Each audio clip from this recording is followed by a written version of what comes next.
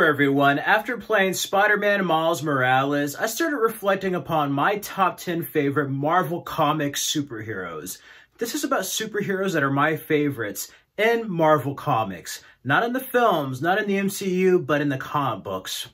It was a tough list because Marvel has so many great heroes that Steve Ditko, Jack Kirby, and Stan Lee created, as well as other people throughout the numerous decades.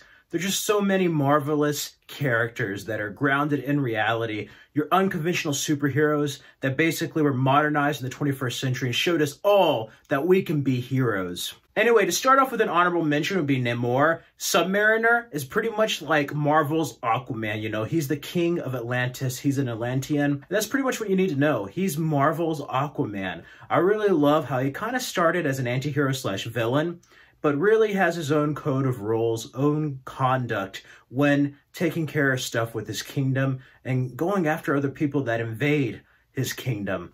I really love him as a character. At first glance, he could be a villain, but at the same time, he's a hero that does what's necessary to protect his people. And he's a very underrated superhero that I really wish was in the films more. He hasn't had a film yet, and it's a character that's one of the more popular, underrated characters of the Marvel Comics. Starting off at number 10, my favorite hero is Scarlet Witch. You know, she's the daughter of Magneto, her brother's Quicksilver. Scarlet Witch is awesome in the MCU, but she's even more awesome in the comic books. I love her relationship with Vision. You know, the whole West Coast Avengers arc is probably one of my favorites. Scarlet Witch is a character that's a mutant, but also someone who goes into her own journey outside the X-Men and the Avengers in the Marvel Universe, and she is extremely powerful. One of the more underrated superheroines that I just absolutely love from the comics. After that, at number 9 is Captain America. You know, he is Marvel's Superman. He is truth, justice, and the American way for Marvel. As a matter of fact, it's kind of interesting seeing his journey start off as kind of a propaganda piece during World War II, seeing him fight against Hydra, Red Skull, basically Nazis. I love that famous cover with him punching Adolf Hitler. But more than anything, he ends up basically embodying America at different points of our history, you know? You see the 70s, 80s, Vietnam, onto modern era, post 9/11. He really is a symbol for America and is the conscience of America. I love the new line, you know, he got killed after Civil War. So I love the new line of him waking up and he sees Charlottesville. But instead of the alt-right neo-Nazis, it's Hydra, which is pretty much the same thing. And that's interesting. I always love how you bring the best of America, like Americana from the World War II era, and you put him into our modern world where things aren't as, let's say, black and white as they were when he was around. Such a great story of being the skinny kid who has courage, bravery, goes through a program, becomes a super soldier, basically, and then is uncovered from being in a block of ice. Such a cool story. I love the stuff with Bucky, the Winter Soldier, and different stuff with Hydra, and him becoming a leader and main character in the Avengers. Overall, it's one of my favorite characters from the Marvel Comics, and I'm so happy that Chris Evans played him in a serious way, and they made Captain America awesome. Who could forget the shield throw? I mean, honestly, anybody who's played Marvel Ultimate Alliance, you know what I mean. After that, at number 8 is Iron Man. Iron Man was kind of a C-list hero before Robert Downey Jr. played him. Like, really, he's more popular now. He's an A-list hero, and I love Iron Man. Tony Stark, Robert Downey Jr. is perfect. As Tony Stark, he was perfect. But what I love the most about Tony Stark is he's a flawed individual, you know? I love his brilliant mind creating the Iron Man tech and different things, but also he has his own personal demons that the movies barely scratch the surface on. Demon in the Bottle is one of my favorite stories of Iron Man, not facing against just enemies, facing against himself with alcoholism. That is such a deep story that other comic books did not dare go into until the 80s, and that's what I love Marvel for. They show us human beings, but they're still human beings with human problems despite having superpowers. And Iron Man is one of my favorites from the comics, and definitely now after the movies, he's been reinvented, and I think he's even more relevant now than when he first appeared in Marvel Comics. After that, at number 7 is the Fantastic Four. I'm a huge fan of the Fantastic Four. I love the first 2 movies, but they haven't had a definitive Fantastic Four film, and I'm kind of upset. Disney, Marvel, make it. You've made it already. It's called The Incredibles. That's what they need to do. Bring that energy. I love Dr. Doom. He's one of my favorite villains. But with the Fantastic Four, you have Mr. Fantastic, Invisible Woman, Human Torch, and The Thing. The Thing is one of those characters. It's kind of like the Hulk in a way of dealing with appearance, or like Beast from the X-Men. But they all go through some type of superpower after their accident in space. But I love The Thing's story and how sad it is of him looking different and dealing with his appearance, you know. That is such a cool thing. But I love what I love the most about Fantastic Four is the family aspect, you know. Reed Richards and Susan Storm are married. Johnny Storm's her brother. It's a family unit, and that is very rare in the superhero world. You have leagues, you have Avengers, but very rarely do you have a true family, and the Fantastic Four is a true Marvel family. After that, at number 6 is the Incredible Hulk. I love Hulk. Like, Hulk is one of my favorite characters. Bruce Banner, you know, with gamma radiation, transforming into the Hulk, having anger issues. That is something that's so primal that we all have a different side that we try to suppress, that we don't want to come out. We all deal with that, and that's such a genius idea of like this Dr. Jekyll and Hyde with this hulking figure. I love the different Hulk enemies, and Hulk is just cool. Whether it's from the comics to the TV shows to the movies, on to now. Overall, the Incredible Hulk is one of my favorite superheroes, and She-Hulk is also an underrated one. Can't wait to see how that turns out. After that, at number 5 is the Punisher. Now, Frank Castle could be considered a vigilante. He's not really a superhero, but I count him as a Marvel hero. The Punisher is one of my favorites, and it's because he's human. I mean, he practically started off as a villain in his first appearance in Spider-Man. But we get to learn more about him, you know, his time in S.H.I.E.L.D., his time losing his family, and he's been modernized time and time again, whether it's through the Vietnam War, the Gulf War, or even to now.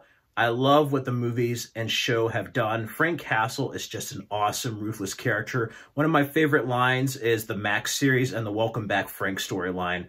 Those two are like great Punisher stories. And overall, it's nice having this human being, kind of like Batman if he decided to kill in the Marvel Universe. And he's just one of my favorites. It's not vengeance, it's punishment. After that, at number 4 is Ghost Rider. More specifically, Daniel Ketch. Danny Ketch. Forget about the other guy with the Mustang. Forget about Johnny Blaze. Danny Ketch is where it's at. I love Ghost Rider. That was my introduction to it. My brother had issue 1, and I love his character, you know, him trying to save his sister, going after Death Watch, Blackout, numerous villains, adding the spikes in the bike. I love the look of this Ghost Rider, the dark storytelling. This is what Ghost Rider needs to be on film, and it's sad that we haven't got there. We got the technology, we just haven't had the acting and the story, and I believe there is a yet-to-be-made definitive Ghost Rider film still yet to be made that's out there, and I hope they take a chance after doing Blade with Mahershala Ali. I hope they go Midnight Suns and go Ghost Rider. But Danny Ketch is my favorite Ghost Rider and one of my favorite Marvel superheroes from the 80s and 90s. After that, at number 3 is Daredevil, the man without fear. Daredevil, I got into it with the Ben Affleck film. I love it. I love the Charlie Cox show, but the comics are so well done. Whether it's him in his first appearance, Gold, Black, whether it's him in the red outfit, the Frank Miller Born Again story, the stuff with Elektra. I absolutely love the story of Matt Murdock, you know. Him becoming blind but then hearing. He's pretty much like Marvel's Batman as far as like having sonar. And I absolutely love Matt Murdock being a lawyer and then going after people who are wronged, going after criminals who get away as Daredevil. The stuff with Wilson Fisk Kingpin is excellent. I love the friendship he has with Foggy Nelson and Karen. And overall, Daredevil is just an awesome superhero. I love him teaming up with other people in the Marvel Universe. Him and Spider-Man's team-ups have always been my favorite in the comics. And yeah, he is one of my favorite Marvel heroes. After that, at number 2, this is going to be kind of a cop-out, but I'm going to count the entire X-Men. Besides the villains, you have all the heroes: Wolverine, Professor X, Jean Grey, Cyclops, Beast, Iceman, Nightcrawler, Archangel, Gambit, Rogue, even though she started out as a villain, Jubilee. Yeah, Jubilee's probably the lamest one with the fireworks, but still I count her. Like, all the heroes, Banshee. X-Men is just awesome. I love the entire X-Men universe, and I love that it's an allegory for the civil rights movement. You know, you can totally see Professor X like Martin Luther King, Magneto more like Malcolm X. And I love how that allegory and civil rights gets reinvented with each generation, and X-Men is an embodiment of that. It's a different type of superhero. is people who have these extraordinary abilities but are looked down upon. They're faced with prejudice. They're not accepted into the world.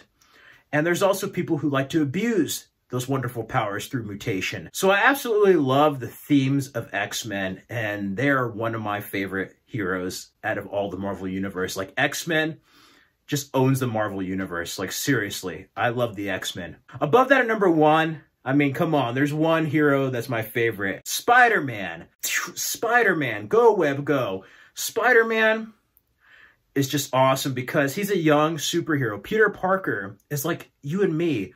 No, nerds, geeks, just a regular human being, gets bit by a radioactive spider, deals with human problems, has to balance a superhero life with his ordinary life. With great power comes great responsibility. I love his origin with Uncle Ben's murder. Him not doing something to stop it, and then figuring out that he has to be more responsible and to stop it from happening ever again. Such a great hero. Gwen Stacy, Captain Stacy, Mary Jane, Harry Osborn, all the stuff there, Venom, like his whole lineup.